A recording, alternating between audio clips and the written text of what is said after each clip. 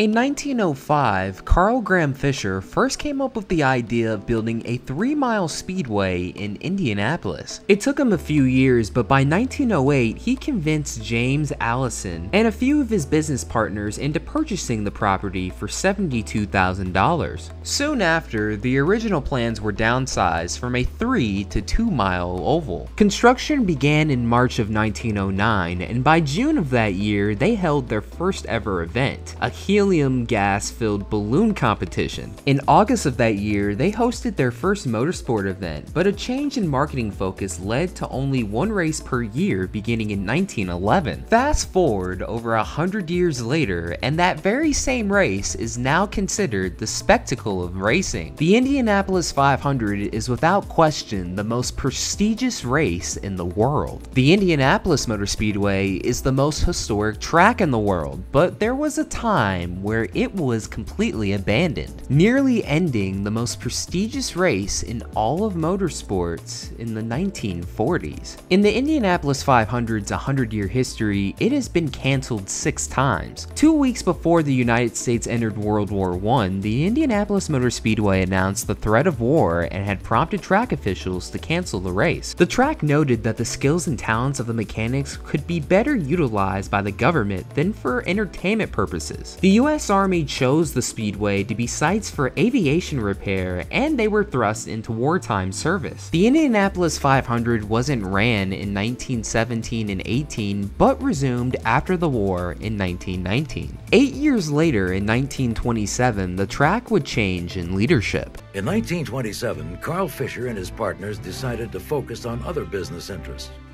They sold control of the speedway to a group of investors headed up by American hero Eddie Rickenbacker.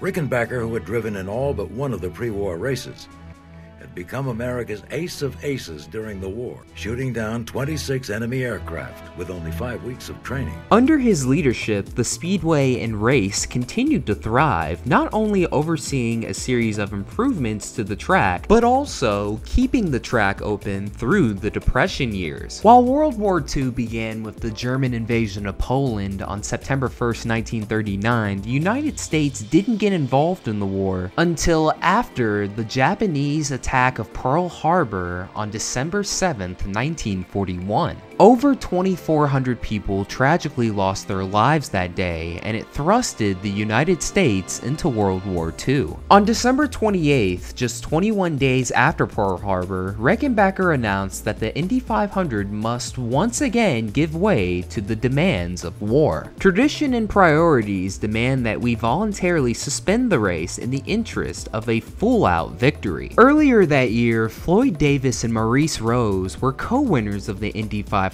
after on lap 72, Davis came in for a pit stop and was relieved by Rose. They would hold the title of defending Indianapolis Motor Speedway champion for 4 straight years. From 1942 to 45, the Indianapolis 500 wasn't ran because of World War II. The Speedway hoped that once again the government would make use of their facilities, just like in World War I. However, this time around, the government declined, and by July of 1942, they had banned auto racing entirely. This essentially left the track completely abandoned. It is hard to believe that this image we're looking at is the famous Indianapolis Motor Speedway, dating back to the early 1940s. Once again, the speedway closed during the century's Second World War. This time, though, it was put to no useful purpose. Weeds overgrew the track, and grandstands were no longer grand. It was in deplorable condition.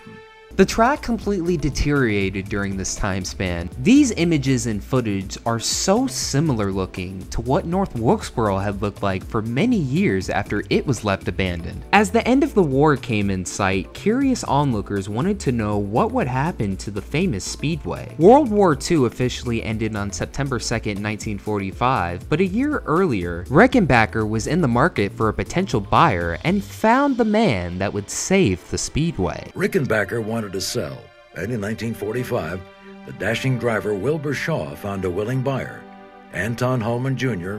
of Terre Haute. It was going to take another dreamer to look at the 500, which was an abandoned weed patch and decide that this could be brought back to the glory days. Its novelty had worn off. It was going to be a very expensive proposition to rebuild it, and there was no guarantee that money put into it would ever work, because by now there's competition. There's competition for entertainment, there's competition in the racing field, and Tony Hulman looked at the track and decided that it would be a good business proposition.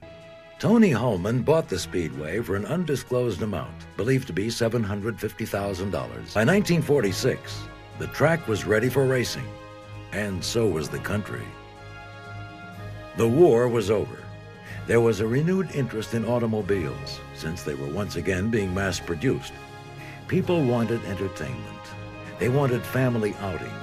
In short, they wanted the Indianapolis 500 race back into their lives. Tony Hulman wondered if many people would come, but on race day, there was a massive traffic jam.